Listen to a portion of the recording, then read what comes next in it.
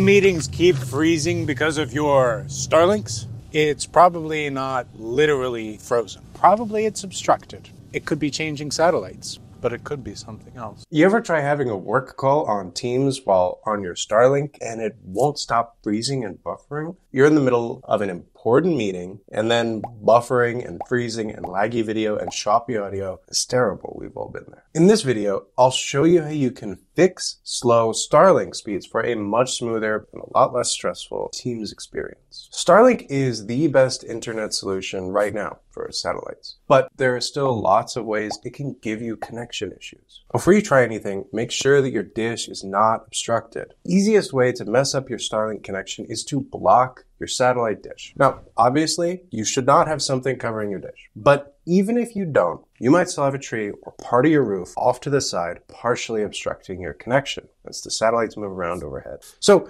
check the obstruction map in your Starlink app to make sure that your dishy has a clear view of the sky. Now, even if your dish is completely unobstructed, the connection can still be affected by a bunch of other factors. You could have a weak connection to your router. There could be interference from other Wi-Fi connections. There could be drops in coverage as the satellites move around, or you could just have an old faulty dish. But anyway, the Starlink satellites all rotate at the exact same time once every 15 seconds. So you will experience little connection drops and packet loss. And this can affect your video streams, including your calls. The secret to cutting out most of these issues is bringing an additional internet connection into the mix. That connection could be a 4G or 5G, some DSL line, or even another Starlink. But the more internet connections you combine with your Starlink, the more you can fill in any gaps in your connection stability and keep your internet fast, even when your Starlink slows down. But you may be wondering, how do you combine another internet connection with your Starlink? It's easy. Just download Speedify, because Speedify uses a unique technology called channel bonding. This intelligently sends and receives your internet traffic for multiple internet sources. This means it can increase your bandwidth and results in a smoother, crisper video and audio experience for Teams. Speedify also has an enhanced streaming mode that'll prioritize your stream traffic over everything else on your computer. This makes sure that Teams will always have priority.